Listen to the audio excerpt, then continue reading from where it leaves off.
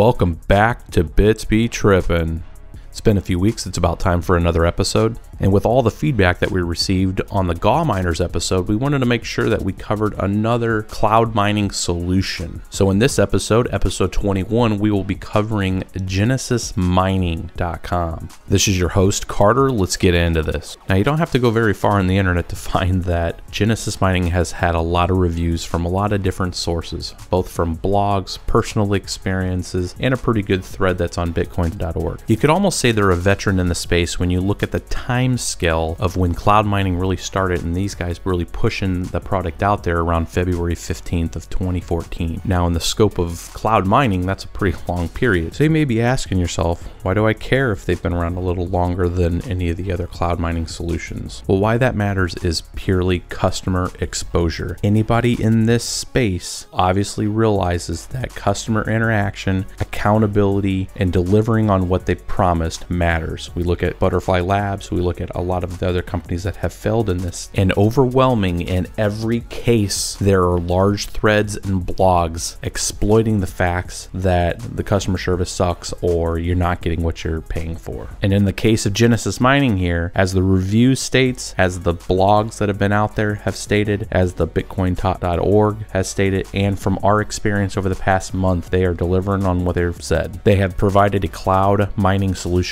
that works and offers a handful of options. So let's go ahead and dive right into what is Genesis Mining and what are the solutions that they are providing for cloud mining experience. From the webpage, you immediately set up an account, then you purchase your solution. If you're going to go with Bitcoin or Scrypt, you make your selection on type, be it SHA-256 or Scrypt, then the amount of hashing power that you want to purchase. Once that's complete, then you go ahead and configure where you want your hashing power pointed to. If we look at our Scrypt solution here, and this is a little different than the previous mining reviews that we've done, this actually lets you target specific altcoins and you get paid out in those specific altcoins denomination. And this is a feature that I really want to highlight. Out of all the different cloud mining solutions, this is a phenomenal feature. If you want to target up, let's say your 100 mega hash, like we have 100 mega hash here, we targeted it to do a spread of different altcoins, not to instantly convert them to Bitcoin. This is a solution and a feature that is healthy for the ecosystem. You're not immediately dumping your altcoins to up convert to Bitcoin, which we've all seen has pulled a lot of the value out of the altcoins because you're immediately just dumping them the moment you get them. This allows you to hold on to your altcoins, hold on to your Doge coins or your Dark coin, and actually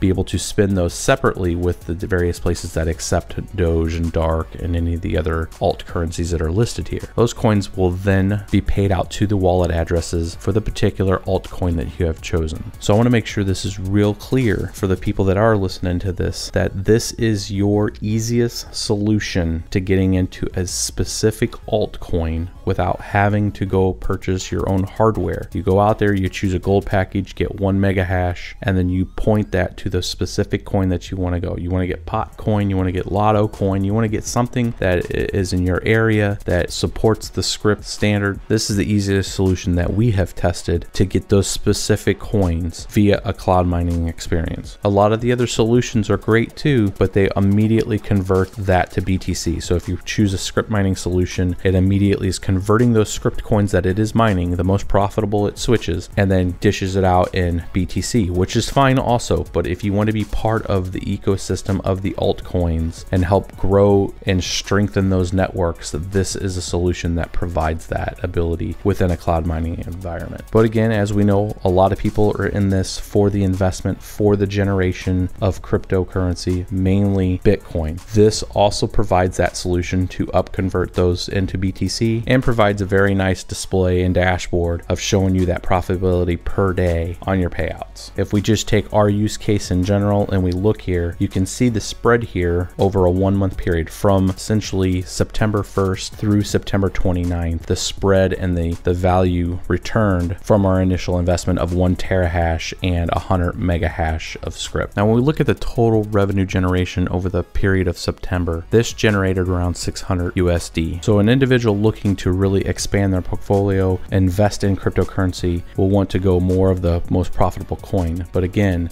think about the fringe benefits and the utilities of these other altcoins and what they do to the whole category of cryptocurrency. They incite engagement, and sometimes that goes a lot further than just dollars and cents. Now, in closing, our overall review for Genesis Mining is an absolute A+.